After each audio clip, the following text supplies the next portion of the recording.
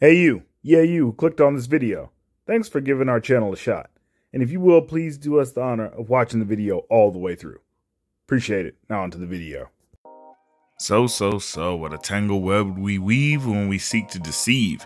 And that's what we see with the Jonathan Majors situation. So before we get started with what's going on right now, remember when I made that video about talking about, how especially with Hollywood, everybody writes off black talent before the facts come in? Well, hate to say I told you so, but you know what it is.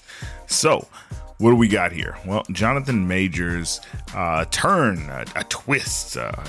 The tables have turned in the situation because it seems as though his ex, who accused him of domestic violence and assault, Grace Jabari, might be facing some issues of her own. So in some new evidence that has come to light via Jonathan Majors' attorneys, looks like Miss Jabari will be in fact arrested due to the fact that she not only fabricated part of her story according to the evidence, but it also looks like she is the one that assaulted Mr. Majors in the first place.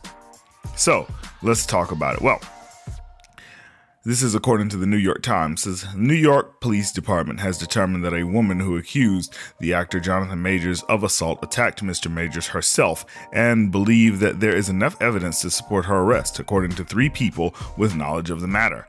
Mr. Majors, who starred in Creed 3 and was to appear in several Marvel movies, was arrested in March after the woman, Grace Jabari, told the police that he had assaulted her during a taxi ride to his home in Manhattan.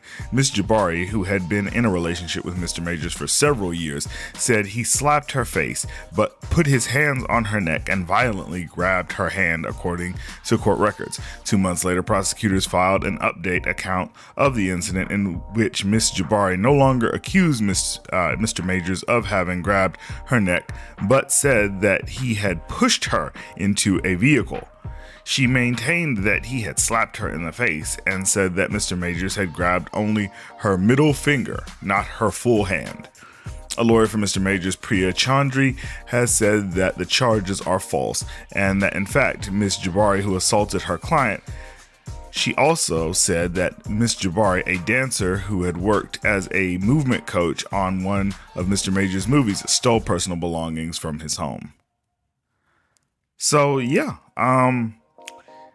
this is just getting more and more intricate as it goes, but from what it looks like the only person who did right by Jonathan Majors was Anthony Mackie. Anthony Mackie, who said, that in this country everyone is innocent until proven guilty, and I cannot say that I disagree in any way, shape, form, or fashion with Mr. Mackey's interpretation, because that's the same interpretation I had and the same interpretation everybody is supposed to have when it comes to a court of law. So everybody that told me on Twitter Jonathan Majors is an abuser, he abused that woman, you don't know Jonathan Majors, I don't know Jonathan Majors, but what I do know is I know facts and evidence, and I know that I'm smart enough to wait for facts and evidence before I decide that somebody needs to be condemned.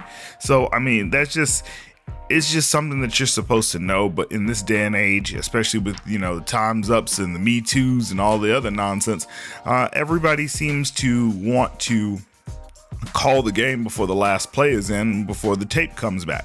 And you just can't do that. If the Johnny Depp situation taught you nothing, it's that, and I hate to say this, but I'm gonna have to, white girl tears don't mean nothing, okay? Emmett Till should have taught y'all that white girl tears don't mean nothing. Black little boy got killed over some white girl tears, and we haven't learned not a damn lesson almost a century later. I mean, come on, guys. We really need to do better. We need to do better. And the fact that this had to go this far, the fact that the district attorney had to drag this out, the fact that her say-so was enough to get him into a situation is proof enough that we really need to take a hard look at our judicial system, especially in certain states like New York, before we just say, hey, She said it, you did it. And then you have to prove your innocence, which goes against every tenet of due process that we have in this country.